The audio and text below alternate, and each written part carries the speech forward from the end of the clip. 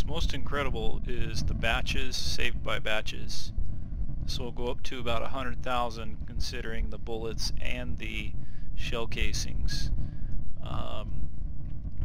These Gatling guns rotate on one main axis, and then they're parented to that main axis. So you see the death by rotation is being rotated, but also rotating Gatling guns are attached to it, plus another Gatling gun attached.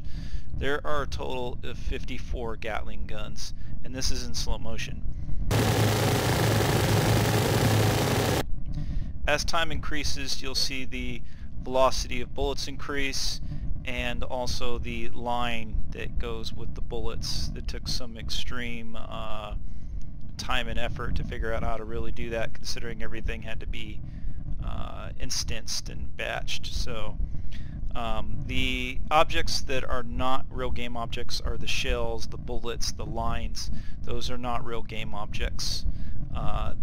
This is using particle emitters, so I have efficiency for pooling, advanced pooling, and then particle emitters, and then on top of that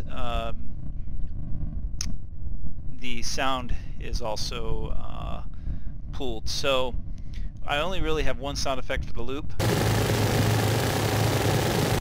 but I could add more. So everything is efficiently being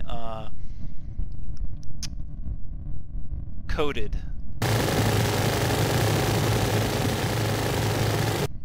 And we can see I also can change the direction and whatnot of these shell casings. I can make them go wherever I like to, really, but this is probably the best way for them to be, so they don't really have mesh collision problems or mesh bleeding issues. So we see they just come out nice and flowing, and the slow motion is amazing. So I'm not using rigid body with Unity. I'm not using Unity physics on this. This is stuff I wrote by hand. If I use the rigid body system, we would see issues in the slow motion. We would see things that spawn up but don't really move quickly. You don't get this smooth look like this. So I'm using graphics draw mesh instance to get all of these things drawn up for the bullets, the pooled objects. And an interesting test that I did was that I changed all the Gatling guns to be also graphics draw mesh instance, and I did not get better FPS, but I had saved more batches, and it kept saying I was drawing 50,000 more triangles, but to me that didn't make any sense because I was deleting and removing all the meshes, and I knew for a fact that was all I was drawing. So I thought I was being misled in that information, but I don't know. The FPS was still 10 less, which didn't make sense to me. I thought there was some kind of weird thing going on there. I spent extensive time on that until I just realized, okay, there's something with the statistics just not showing that correct information, or not saying something, or something's missing.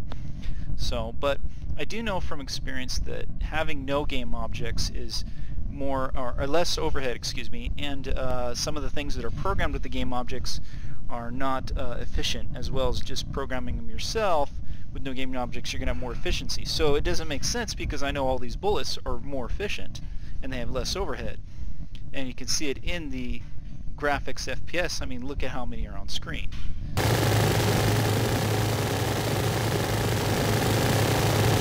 This is non-compiled. This is in the game window, and so we're in the editor, and we can see this just looks amazing. The slow motion, everything is really cool.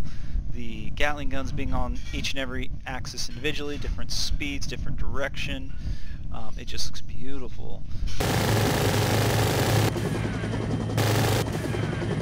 There's also what I would say is the materials on the guns do get hot. We can see this heating up effect here. They get more yellow as time goes on. The muzzle flash gets bigger. So these are effects that happen with the Gatling guns over time.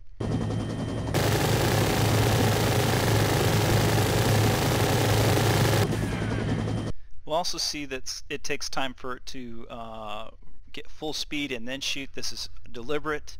Also, we'll see where the shell ejections are, that they come out spaced in time. So this one be rotating, then the first shell will come out, then one of these rotates, then the second shell comes out. They're based on these connections, and that's a lot of transform information, where it comes from and what it's connected to.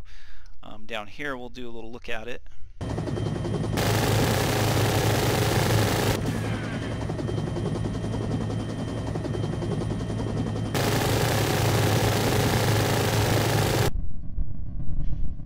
And you can just see everything flows really beautifully.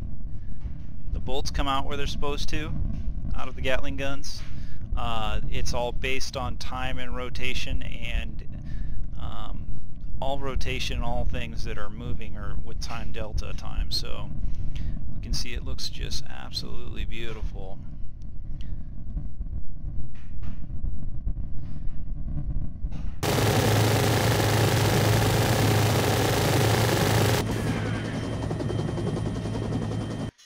Now, just to show you that what's in the scene, so let's turn off maximize on play, and let's just hit play here. And what you see in the scene is the helicopter with all of its information. We have the Gatling guns here, and each individually, again, there are 54 real Gatling guns. And then these are the shell transforms, so I can move the shell transforms and have the shells burst any way I want. But we won't do that. I mean, obviously I have them set up the way I like now. So pooled objects only carries a sound, which is these. Muzzle flash, this is an emitter. These are particle system emitters that are emitting by code. And the pooled game objects, so there's a script here that has object pools that just carries the mesh, material, some other information. These are the Gatling scripts that's supposed to be set up, and then these are information for the lines for the bullets, slow motion numbers, whatever it would do, sounds, and particle system emitters. So you can see everything is efficiently programmed. I don't know if there's a possibility to make it even more efficiently programmed, because I don't believe so from after many tests. So, but thank you for taking the time to look at this video, and hopefully it was enjoyable. If you have any questions, just give me an ask. I'm also on Twitch. You can find my Twitch in the Discord, but I haven't been there lately due to not feeling well. But I have been trying to do some stuff like this because I have to try to keep up, right? Alright, well, thank you for your time, and have a great night. Bye-bye.